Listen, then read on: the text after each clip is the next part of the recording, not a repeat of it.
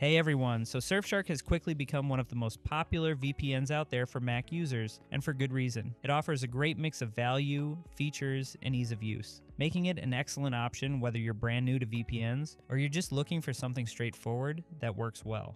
In this guide, I'll walk you through how to set up Surfshark on your Mac, how to get the most out of its features, and a few tips that can make your experience even better. And if you decide you want to give it a try, I'll include a link in the description to any current discounts I can find, which should also get you some extra free months on top of the standard offer. Now, before we get into the installation process, you will need a subscription to use Surfshark. The easiest way to get that is by heading to their website, clicking Get Surfshark, and choosing the plan that works best for you. There are three main tiers to choose from. Surfshark Starter gives you the VPN along with the Clean Web Ad Blocker, a cookie pop-up blocker, and the Alternative ID tool. It's perfect if you mainly want Surfshark just for VPN use. Surfshark 1 includes everything in the starter tier, but also adds antivirus protection and Surfshark Alert, which monitors the web for data breaches involving your personal information. This is the plan I'd recommend for most people, as it gives you a complete security kit for not much more than the starter. And then there's Surfshark 1 Plus, which adds personal data removal from company databases and people search sites. This is only available in the US, Canada, UK, and EU. So unless you're in one of those regions and really want that feature, it's not going to be worth paying extra for.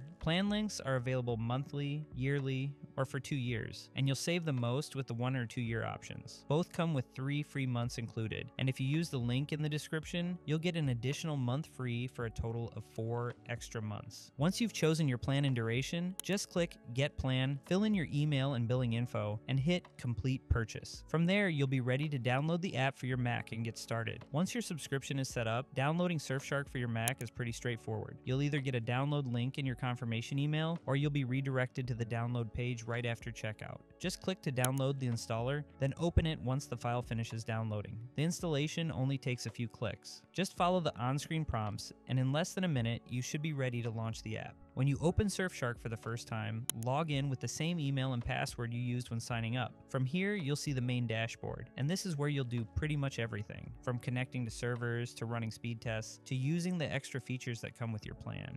On the left side of the app, you'll see the main menu, with the VPN section right at the top. This is where you'll spend most of your time. If you know exactly where you want to connect, you can just use the search bar to find a country. Next to that, you'll see a small meter icon, which opens Surfshark's built-in speed tester. This runs through all 3,200 plus available servers in 100 countries, and shows you the fastest options for your location. It only takes a few seconds, and it's a really handy way to pick the best server without guessing. For connecting, you've got a couple of options.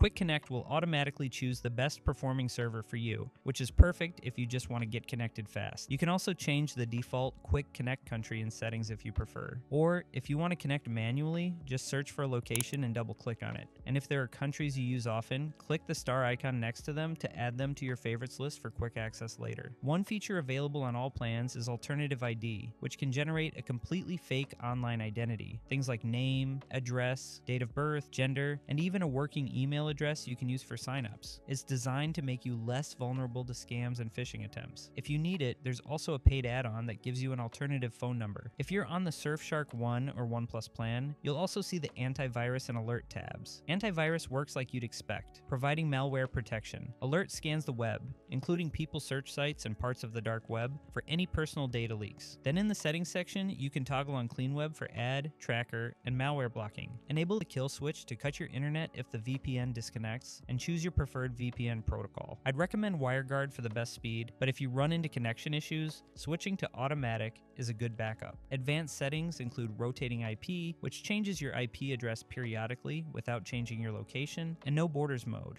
which kicks in if you're on a restrictive network and need access to otherwise unavailable servers. Finally, the app settings let you adjust the interface appearance, change the language, manage your account, or get in touch with Surfshark's 24/7 live support directly from the app. So that's the full setup and feature rundown for Surfshark on Mac. Overall, it's one of the easiest VPNs to get started with, and once you're familiar with the app layout, switching between servers, running speed tests, and using the extra tools becomes second nature. Whether you're mainly after the VPN itself, or you want the extra protection from the Surfshark One plan, everything here is designed to be simple enough for a first-time VPN user, while still giving you the flexibility to tweak things if you like. Hopefully you found this guide helpful. If you did, please leave a thumbs up, as I always appreciate that. And if you have any questions about Surfshark, or if there's something I didn't cover that you'd like to know, just drop that in the comments below. I love getting to answer as many of those as I can. Otherwise, thanks so much for watching, and I'll look forward to seeing you in the next video.